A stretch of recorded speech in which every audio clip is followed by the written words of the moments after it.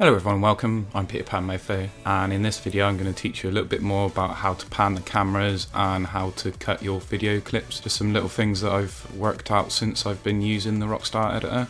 So first of all, obviously you want to add your clips and that, but I've already added my clip. Right, so this is my clip. You can make it so the camera follows the car. I always whack the first one onto free camera and then slow it down to at least 50%, so when the cameras are moving, you can see that the car's better, that the car's in the view and stuff like that. So what you want to do, have the camera, have it so it moves with the target, so you don't go too far away from the camera.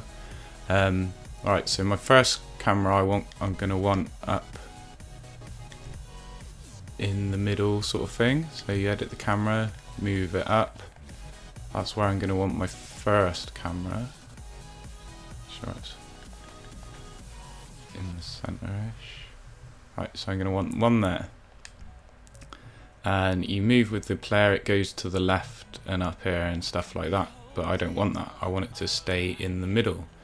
So what you need to do is just go through, keep adding the cameras as you go. So edit the camera, bring it back into the middle where I wanted it. There. Then go for a little bit more and just keep rinsing and repeating this. I'm just going to do it quickly, so it might not come out very good, but we'll see how it goes. So you just keep going through, adding cameras where you want the camera to be. Probably better if I wasn't moving with the player on this one actually.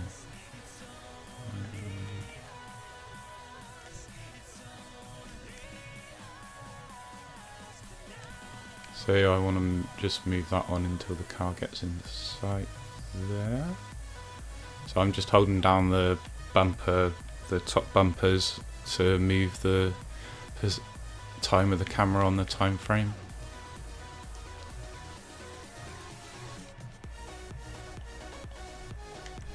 The reason I'm doing it without moving the player, it sort of keeps the camera on the same level then.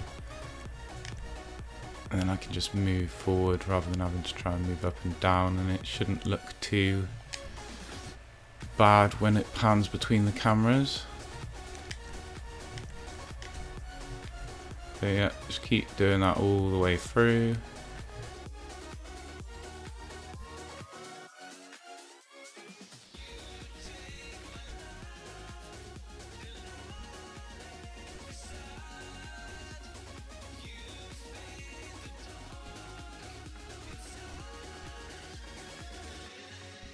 And finally I want one there. Yeah, so once you've done it all, what you're going to need to do is then go back through all the cameras and change your settings. Right, so I've got all my cameras in the position and play it. It's going to keep changing and it doesn't look right, does it? It's not going smoothly between the cameras. So if I just go into cameras, and what you want to do is put the blend mode on to linear. If you have it smooth, it's weird, it sort of jumps at the end of the clip to the next bit. It's not very smooth at all. So go through and change them all to linear, whatever it is. You can skip between the camera angles using the L1 and L2 buttons, or R1 and R2 buttons.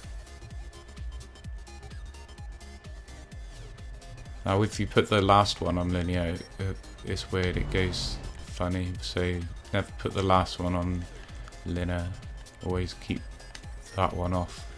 It's better to put them all on linear after you've put the cameras in the camera angle, in the angles you want. So now I've got them all on flexible, not flexible, on linear. The camera should move smoothly between them. As you can see, it's going between where the cameras are. Obviously, like, it's not perfect. I'd go through and change them a bit. We go back here Is it here? Yeah, this one. You can see the car's gone out of angle there. I could add another camera in here and bring it back a bit, or change the angle of the camera so then the car stays in the camera, if you see what I mean. And then there you'd add a camera there, edit that, pull it back, and then the car should stay in the camera angle. I mean, even with this you could start like twisting the camera, go into each one and twist the camera, and then the camera will spin round as you're going round.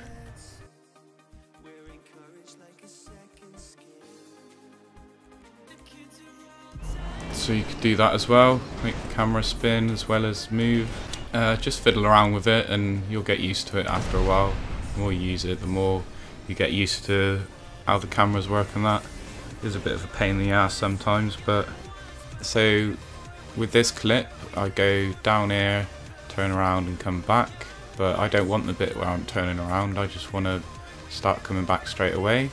You can't actually put a cut in the clip, so just edit the end of the clip, bring it right back around to where you want the clip to end. So there. Yep. So then you back out. Always make sure you set like a thumbnail so you know that what the clip is. So I'll set that as a thumbnail. Back out. Make sure you save it by pressing X or A. And then that clip's saved. Now you can press the L3 button here to duplicate the clip and press the X or A to paste it again. Then you just go in, edit this clip and change the start time. Just go through, delete all the cameras.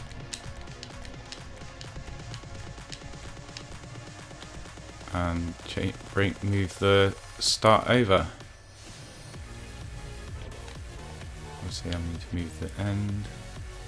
What kind of camera angle is that? Take the end all the way where the end is, and we want to start it there. So that's how you have one clip split into two. You can do other things like on the intro of panning the camera to follow rockets and things like that. So with this one I put it there, then I put another camera over here where they hit, but then in the middle it wasn't really looking at the rocket, so I added this camera here, because if it didn't have that camera there, you see the rocket sort of went out of view. So I added that other camera angle so the car and the rockets were more in view, and then when I was falling down I just kept moving the camera to the left and a bit as you went down. Then you have the blend mode linear all the way down to the last one where you obviously don't have any. If I had it on blend, it blends to some random position. It's always different every time for some reason. Anyway, if you enjoyed the video, please leave a like, share it with your friends. I'm PetayPanMoFo, thanks for watching. Peter Pan, that's what they call me. I promise that you never be lonely. Peter Pan, that's what they call me. I promise that you never be lonely. Peter Pan, that's what they call me. I promise that you never be lonely.